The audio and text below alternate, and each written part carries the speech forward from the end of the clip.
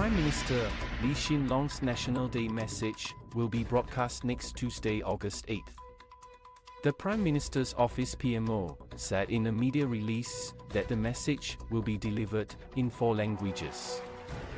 PM Lee will deliver his message in English, communicating the government's vision for the nation's future.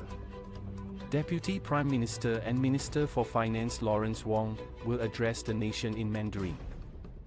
Minister for Social and Family Development and Minister in charge of Muslim Affairs, Masagos Zulkifli, will deliver the message in Malay, connecting with the Malay-speaking community.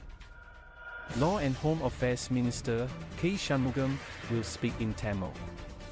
The National Day messages will be broadcast at different times on various MediaCorp channels. The English broadcast will air on CNA at 6:45 p.m., followed by the Malay broadcast on Suria at 8:30 p.m. The Mandarin broadcast will be on Channel 8 and Capital 958 at 8:45 p.m., while the Tamil broadcast will run at 9 p.m. on Vasantham and Oli 968. In addition to the live broadcasts, the National Day messages, in all 4 official languages, will be available on the PMO website and its YouTube channel after the initial broadcasts.